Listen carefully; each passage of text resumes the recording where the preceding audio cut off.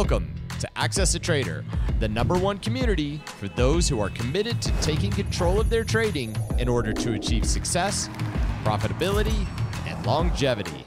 Thank you for joining us. Here's Dan Shapiro to help you find your edge, master your process, and own your future. Hey guys, good morning everybody. Welcome to another edition of the AccessATrader.com weekend update show. Hope everybody is doing amazing. 80 degrees. It's October. It's October the 28th. It's 80 degrees here in New Jersey, in the Northeast.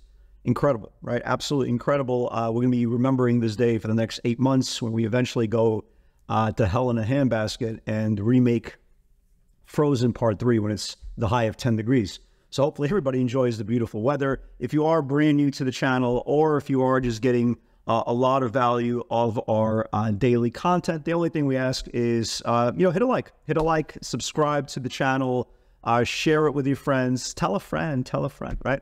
All that good stuff. And we will try to continue to give you unbiased, when I say we, I try to give you unbiased, a potential of technical analysis for both ways.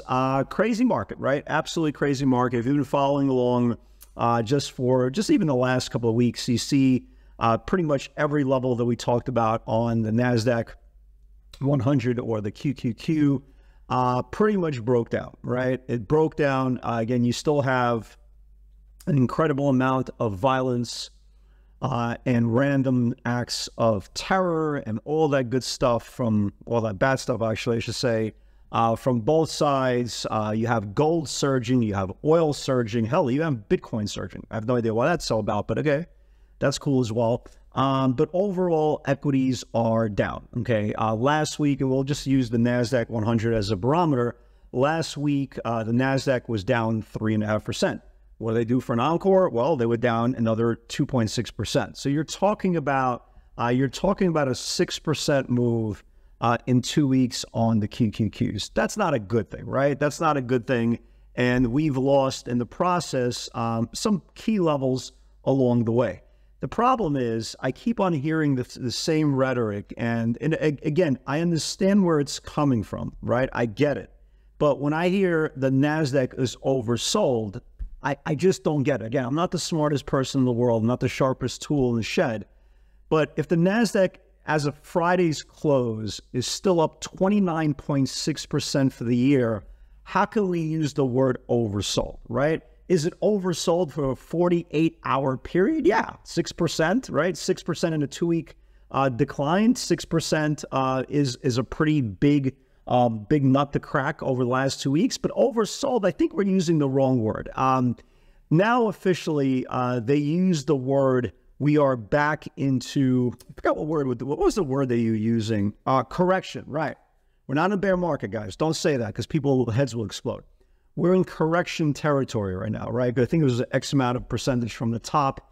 It's like the word correction, right? The word correction, it's like your friends set you up with a person on a blind date. You go on a date, you don't find a person appealing, attractive, whatever the case would be, and they ask your opinion, say, hey, what do you think of her? What do you think of her? What do you think of him? Did you like it? Did you kick it off? And you turn around and go, well, they had a really nice personality, right? They were very sweet. We all know what the undertones are here. The market is ugly, right? The market is ugly right now. You are getting really aggressive price action all across the board from all the indexes. You still have, and if you've been watching this video, you kind of see what we've been talking about for months now. You still see banks are very weak, right? You have banks that are very weak. Yeah, Bank of America, JP Morgan. I mean, look at these charts, right? Look at these charts here. I mean, just really, really bad charts. Citibank, you take whatever you want.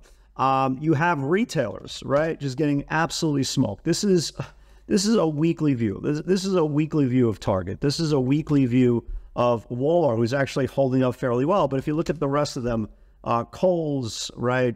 Dollar Tree, all the rest of them, just terrible looking charts. So what does that say, right? That says that retail, of course, does not want to spend money. They're just not separating themselves from the cash. And then you put in the equation of inflation. Again, a $200,000 house 5 years ago is the same payment as you'd be making for a $400,000 house. So Wages are down, inflation is up, prices are up, oil is up, gold is up, everything is up. Your blood pressure is up. The only thing that's not up is your portfolio. And that's exactly where we start the day. Let's look at the technical view, right? That's all we do. We start, okay? And we want to show you, getting into the S&P 500 here, why this is an issue going into today's day. So if you guys remember the whole comeback, back test, whatever the hell you want to call it, it all started with the NASDAQ 100 losing the 50-day moving average. And again, if you were watching this video, every level that I highlighted, it got broken down. You had the level here, 366, 359, 351. That was the big one. You guys remember that? 351 that held 3 times, finally broke. And now we find ourselves 345, right? We find ourselves 345 going into Friday. And I keep on hearing another thing, besides that the market is oversold.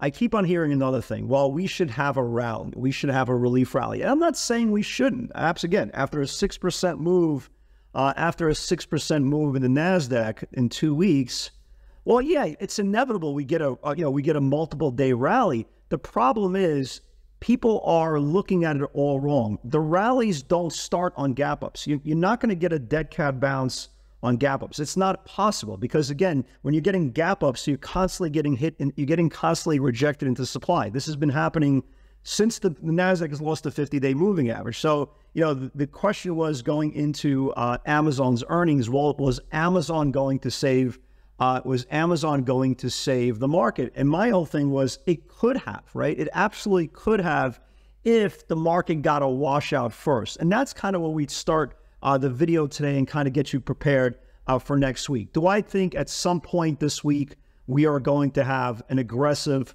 200-300 point rally on the Qs? I do. At some point this week or the next 2 weeks we should have. It's just again, it's the probability of, again, a 6% move in 2 weeks. It's just, again, nothing goes straight down. The problem is we can't have it on a gap up. What we need to see Monday or Tuesday is a gap down, okay, a very aggressive gap down.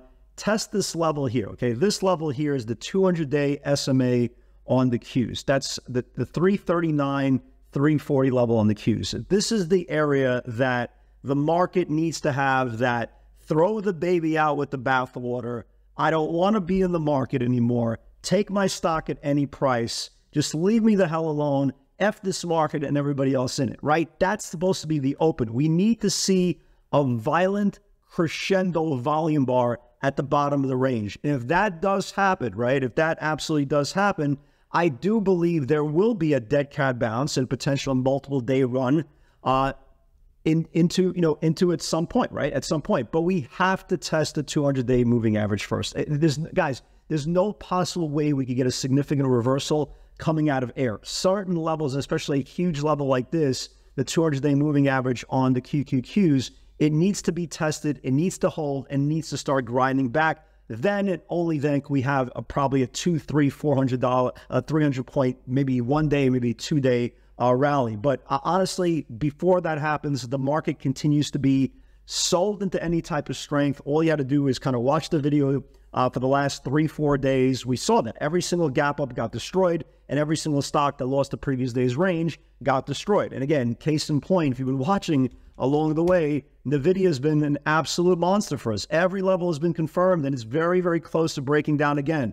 Tesla has been an absolute monster for us, right? Absolute monster for us. Every level has gotten destroyed. Every level. We saw even the macro level here at 212, and now it's building a nice, comfortable home below the 200-day moving average. That's not good. If you think below the 50-day moving average is bearish, well, what the hell do you think that below the 200-day is? It's super duper bearish. And now Tesla doesn't have a catalyst, right? The catalyst is gone. The Cybertruck is coming on, blah, blah, blah, okay? Their earnings came out. They didn't like it. The people have spoken. It's underneath the 200-day moving average. Now the question is, does it test last Monday's low? And if it does test last Monday's low, and you can see another string of lower highs, that's been this theme of every single stock that we've been talking about that's potentially breaking down or has broken down, that's been the common denominator. They just keep on, no matter how strong they look like in the morning, they continuously go lower. A high, lower high, lower high, lower high. I'm watching Tesla for last week's lows, right? If Tesla starts losing last week's lows, guys, I think we do see the 190s, maybe even the mid